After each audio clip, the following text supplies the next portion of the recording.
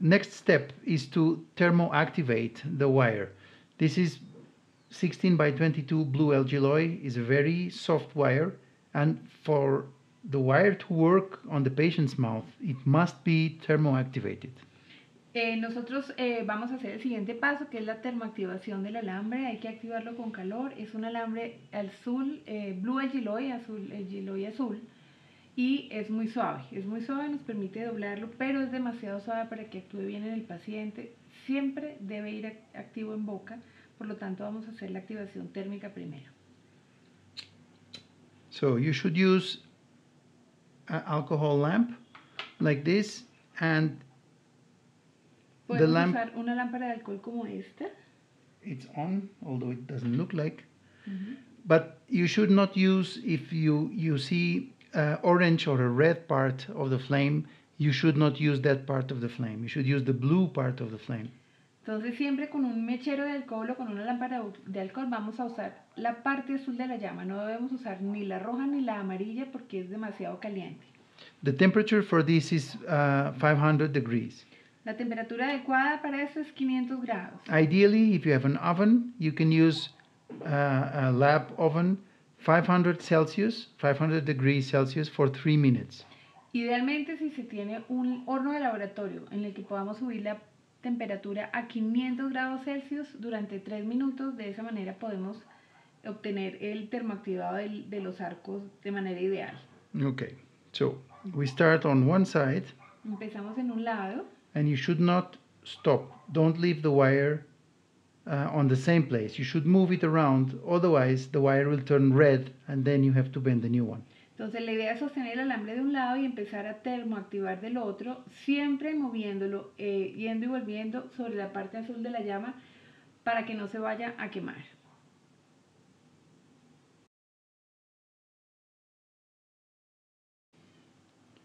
And then you switch side. Don't forget to heat also the front part for the incisors. Entonces ahorita vamos a cambiar de lado. No nos podemos olvidar también de calentar la porción donde van los incisivos. And the other side. Y del otro lado, siempre moviendo el alambre en la parte azul de la llama, que generalmente es la que está más cerca de la mecha.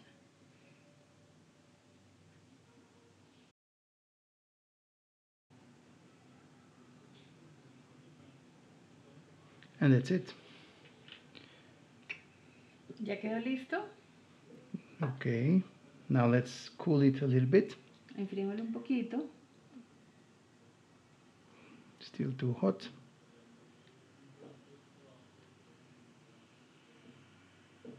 Now it's fine. Now we can compare the color, the golden color. Comparar el color. El color ahora es más dorado. With a wire that is non-heated. En comparación con el alambre que no ha sido calentado, que está completamente plateado todavía.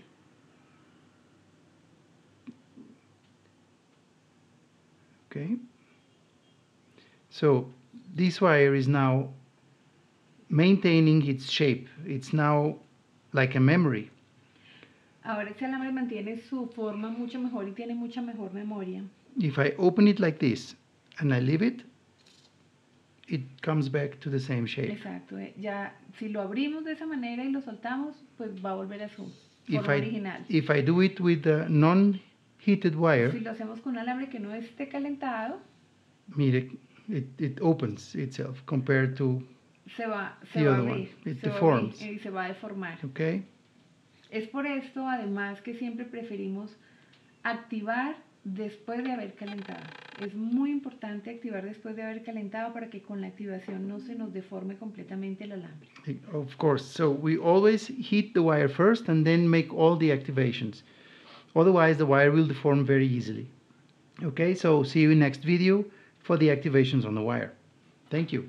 Muchas gracias. El próximo video vamos a hablar de activaciones. Los esperamos. Gracias.